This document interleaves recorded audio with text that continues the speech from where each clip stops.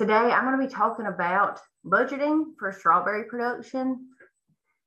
My name is Jessie Rowan. I'm on the farm and agribusiness team as well as the commercial horticulture team. So I work primarily with fruit and vegetable growers in the central part of the state. And so today I'm going to talk about the budget that we have available online through the extension website. And then I'm going to kind of break it down by the different input costs within that budget and the different input costs related to strawberry production. And then I'm going to touch on how you can budget for your farm, for your own farm. All right, so to start with, the budget we have online, it looks a lot like this. This is that first summary page, and it's actually, it's from 2019. We are in the process of getting an updated version put online, but if you can't tell, a lot of things have changed in the past 2 years. A lot of prices have gone up, but this budget still really provides a good list, a good summary of the expected cost, just the expected expenses you would have on 1 acre of strawberries. Some of the assumptions within this enterprise budget that's already online are that we use 6-foot spacing, that all these strawberries are sold for the fresh market, that plastic mulch is used. And within this budget, they also account for full harvest labor. It's not a U-pick operation. This is if you were to hire crop workers to harvest your entire crop of strawberries. And also within this budget, they account for cover crops, which is great. That's something that Chip really loves to speak on, and he could touch on it more if anyone had questions about it. But also within this budget that's online already, so the first page of it is that summary that I just showed you on the first page.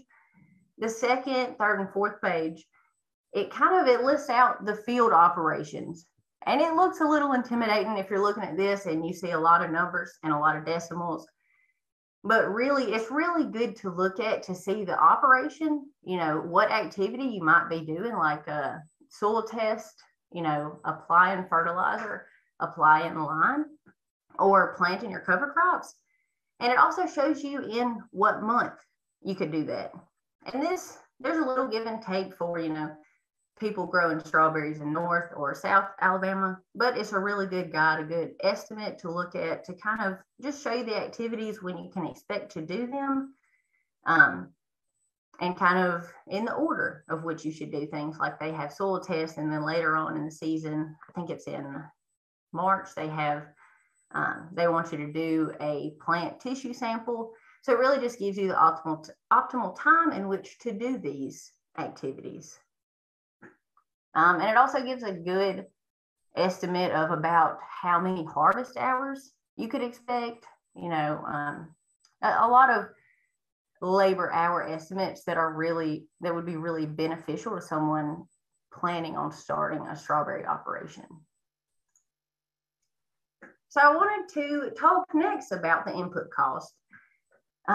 So since this budget is made, since it's from 2019, you would expect a lot of things have gone up since then. COVID has occurred since then, and then all the supply chain issues that occurred then and have still kind of hung around some.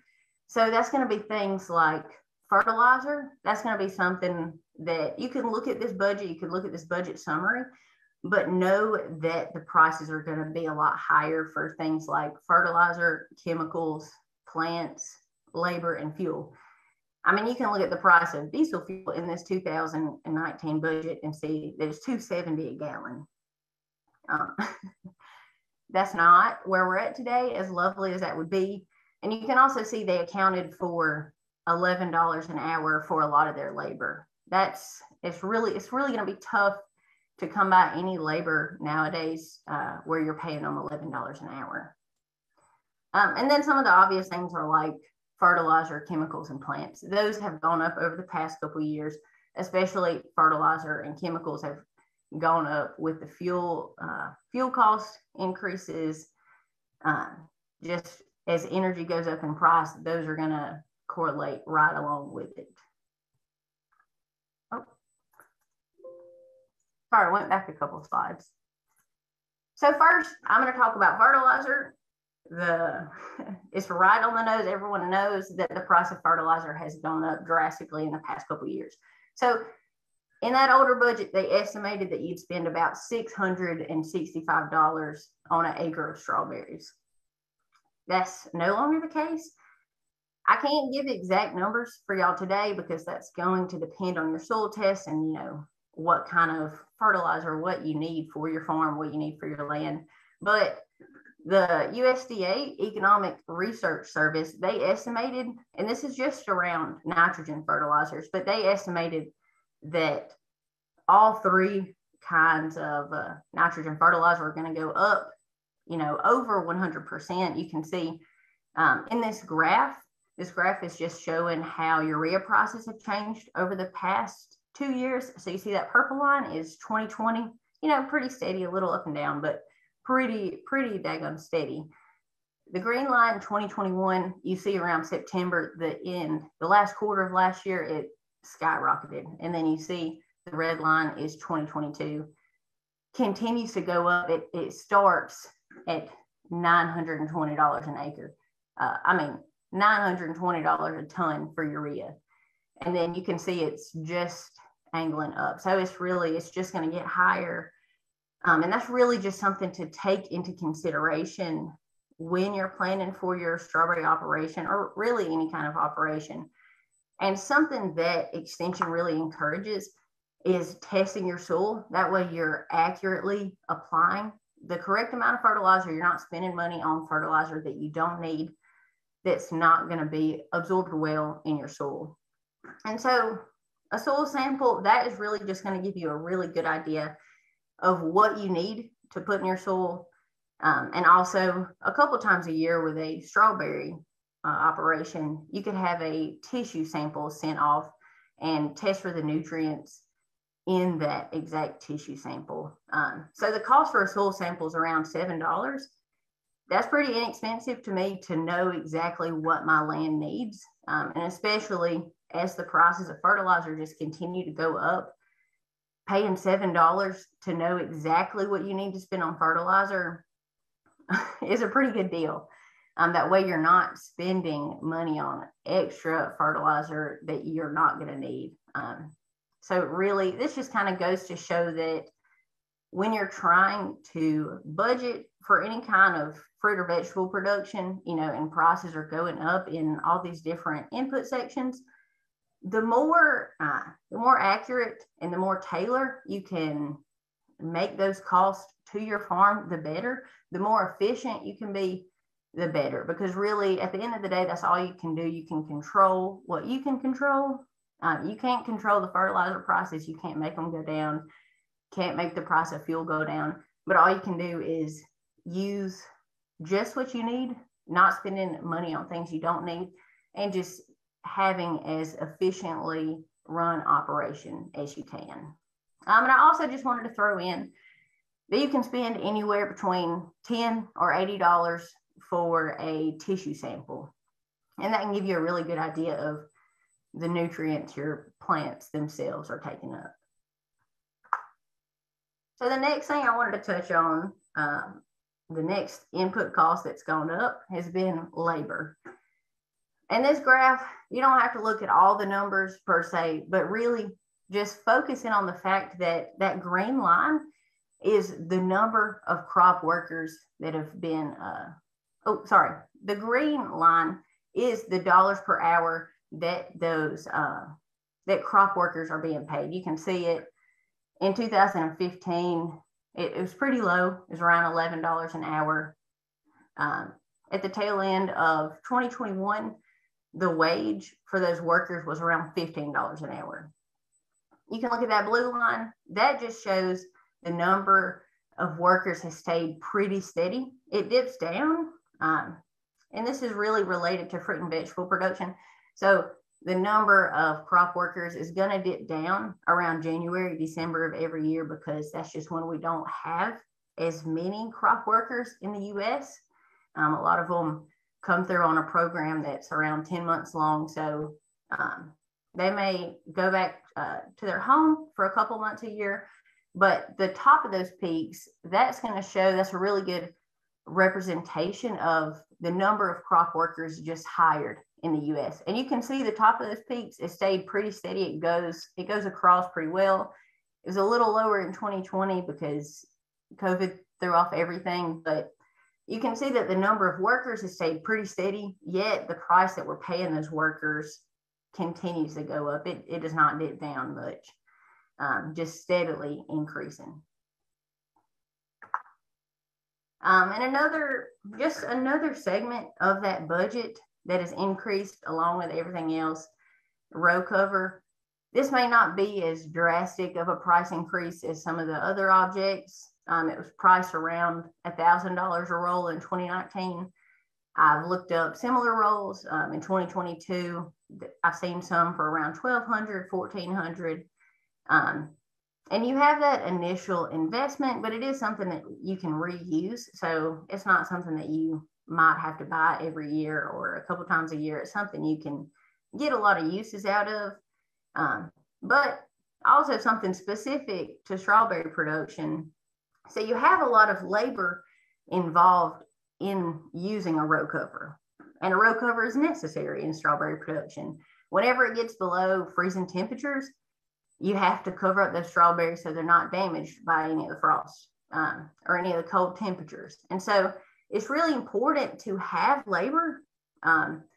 Even if you were to have a U-pick operation and you didn't have a hired crew of people to pick your crops, you still need to have enough people to lay this row cover over your strawberries, and you're going to need access to that crew at really specific, at really key times. So it's not something that's labor intensive all the time, but around January and February, it's going to be really labor intensive at key times. And it's going to be really important that you have enough labor to put that over your crops in a timely manner.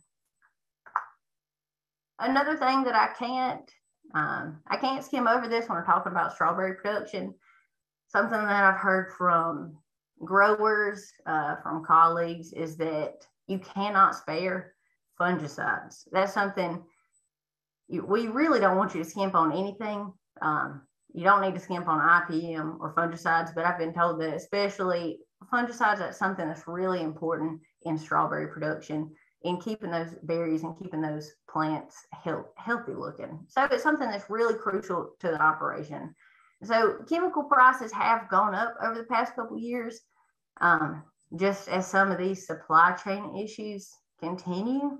And so a piece of advice I usually give farmers if they're worried about the price of some of their chemicals going up, or even sometimes of a certain chemical being available when they need it, I just tell them to buy it when they can, even if it's January and it's something that you don't need for 4 months. If you see it at the store and you know you're going to use it, you know you're going to need it, go ahead and buy it, because you don't necessarily want to rely on this supply chain, you know, all these chemicals that are imported. You don't want to have to rely on that and then not be able to get something when you need it. And also, so rotation of strawberries is important. It's something, I know that not every farm does this, but if sufficient land is available, it's something that can really benefit you. And so before going into a strawberry growing operation, this is really something that you would like to have planned out. A lot of people, they like to leave your land without strawberries for a couple of years, but some people just rotate every other year. But just some kind of rotation is really beneficial. It kind of relieves some of that disease pressure, insect pressure, and it can lead to better productivity. I mean, there are ways to still increase your productivity if you can't rotate, but it's just something that's generally encouraged. And also plasticulture. This is another part of strawberry production that is an investment every year. So just the capital investment in the plastic mulch, you know, the labor investment of shaping the beds, laying it down. That's something that's really it's really just going to be a cost you need to be prepared for, have it planned in your budget. So I've got the prices for a couple of years ago. That may not help you now. And I know there's so many different places you can get plasticulture. I've seen some online.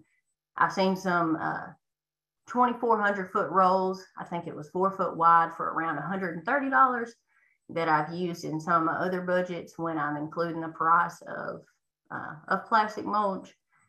But also some farmers will plant another crop into that plastic mulch after the strawberries to kind of just spread the cost of it onto another crop. Anytime you can do that, it's just, instead of attributing the whole cost of this plastic mulch to strawberries, you can spread it over strawberries or onions, strawberries, and whatever the other crop may be. It just kind of spreads out that investment of something that it's not something that can be reused the next year. It's something that's just good for 1 year. All right, and so the cost of plants, that's going to be your biggest investment, I believe, when it comes to strawberry production. That's something, so I have a range on here listed. I've seen them this year for around 45 to 50 cents a plant. I've seen them lower than that, seen them around 30 cents, 35 cents per plant. But that's really just to show that in the older budget from 2019, I think they were selling for, I think it was 24 or 23 cents per plant. And just to show that in some places, the price of plants have doubled. And these are something that's typically purchased locally. If you want to get organic plugs, that usually is done. They usually have to be brought in from somewhere outside of Alabama. And so you're going to be planting, I did a little math on here, not to scare anyone, but so if you're planting around 1,400 plugs per acre, 14,000 plugs per acre, and say they're 50 cents each, you're spending around $7,000 just on your plants. That is just a huge investment in terms of money spent on plants. I can't think of a whole lot of other fruit and vegetable production where you're spending that kind of money on just the plant itself, just, the plug. So that's really, it's a major investment that you really need to, I say to plan around it, but this would kind of be the basis of your plan. And you would need to plan everything else around this to make sure that you're managing everything as well as you can to take care of these plants that are your major investment. And so another thing that is a really big cost in strawberry production would be labor. So nobody's denying that strawberry production is a really it's a crop that demands a lot of investment, initial investment. So we covered the investment of the plants and and then everything else that goes along with that production system. But also you have a lot of labor involved in pre-harvest and can have a lot of labor in the post-harvest section of your farm. So pre-harvest, you're going to have, land prep like you do with anything. Planting is going to be pretty labor intensive because you have to have someone personally putting each plug into those holes. I guess you could have a planter, but it's typically done by hand. Scouting, spraying, other management involved. So irrigation would fall under that, scouting for pests, scouting for diseases, just anything involved in the management, that's going to be a lot of labor involved. And then also, like I mentioned previously, frost protection. So having those periods of time where you have to get a crew of people to roll out these row covers and put sandbags or put anything down, to hold it in place. There's going to be a good bit of labor in that. And that can change year to year depending on how many freezes you have and how many you have late into the year that could really damage your plants. But that's just it's labor. It can't be overlooked that you're going to need to have labor accounted for, all of these tasks. And post-harvest, you can or you cannot have a lot of labor yourself in the operation. So Like in the budget I mentioned at the beginning of this presentation, they accounted for harvest labor. And I think they accounted for, there's about 30 hours a week harvesting. 30 hours per week in the months of April and May. And so that can kind of be gone around if you were to have a U-pick operation. It can't go around it completely, because even with a U-pick operation, you're going to need you're going to want to have some of them picked, or at least gleaned after by some of the people on your farm.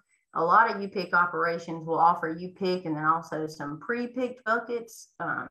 So it's not like you can depend just on consumers to come out there and pick the berries for themselves, but that can take away so much of the labor that you need if you were to have a U-pick operation. And that can actually, that can save you money, save you from hiring more people to harvest all those berries, because, they're time sensitive. Berries don't have a super long shelf life. It's something they need to be picked when they need to be picked. And it's a lot of intense production in April and May. And so, having a U-pick operation just can save you a lot of money on hiring a harvesting crew, but you're still going to need some labor to glean, to offer some pre-picked buckets most likely, and then to clean up afterwards. That's just something that can't be avoided. And so this next slide, I took a little inspiration from Chip East. Chip's always talking about farmers getting the retail dollar, and that's how you can get the most bang for your buck as a strawberry producer. So the retail prices are going to be higher than processed or wholesale prices. That's kind of a given. That's usually the case in a lot of fruits. If you're selling direct to the consumer, you can charge a higher price. They can also be used for value-added products. If you were to have some that didn't sell, which I don't often hear. I hear about a lot of strawberry farmers selling out, or at least that's how it's been the past couple of weeks. But if you had some, or if you just wanted to use some for a value-added product to sell later in the year, or to sell, alongside your fresh strawberries, that's something they could be used for. And like I mentioned before, a U-pick operation that can save on harvest labor, and it can also save on marketing costs, because if you were to have a U-pick operation, consumers are driving to your farm, they're picking the berries, they're paying for that gallon, that bucket, however much of strawberries, and then they're leaving. And while you have, something extra for that would be, you have extra people on your farm that you wouldn't normally have, but you're also, from the farmer's point of view, you're not having to go out and drive to a farmer's market. You're not having to drive to a store and deliver your berries. You're not really having to go much of anywhere. You're still probably going to spend some money on signs, maybe some advertisements, but you could save a lot on marketing costs as well as harvest labor. So that's just something to consider, especially if you want to have a strawberry operation. And you know that you can't, you don't have access to as much labor as you would need to harvest them all. That's just a direction you could turn your operation in, and save money on a couple of things. And so I'm going to skip the next slide just because I'm a little short on time, and I wanted to talk about how you can budget for your farm. And so this screenshot that I have up here right now, that's how most of our horticultural budgets typically look. The ones that we've gone through and redone, they all look like this. And this isn't all of it. I just took a grab of, the top half of it so that you can see how it's laid out. But you have receipts at the top, you have all your variable costs, and then below this, you would have your fixed cost listed. And so we should have a strawberry budget out like this in a couple months or so, but it's something, if you were to already have an operation, you wouldn't even necessarily have to have this to keep track or to keep a budget for your farm. You could keep track of it in a similar manner on, on your farm computer. And so this one is set up because the two columns in blue, you can change the numbers, change the quantity, the cost per unit of certain items, and then get a different cost per acre. But if you were to do this on your own farm, you could keep track of, so I would start out, I would keep track of the strawberries you sell, either you pick. It would be helpful to keep track of how many you sell that are actually you pick and how many you sell that are pre-picked buckets. That way, you know, you can just keep an eye on how consumers are buying. And then you can list all of your own costs under this. But something like this, these budgets that we provide online, they provide you a good list of your variable cost and what you should be keeping track of.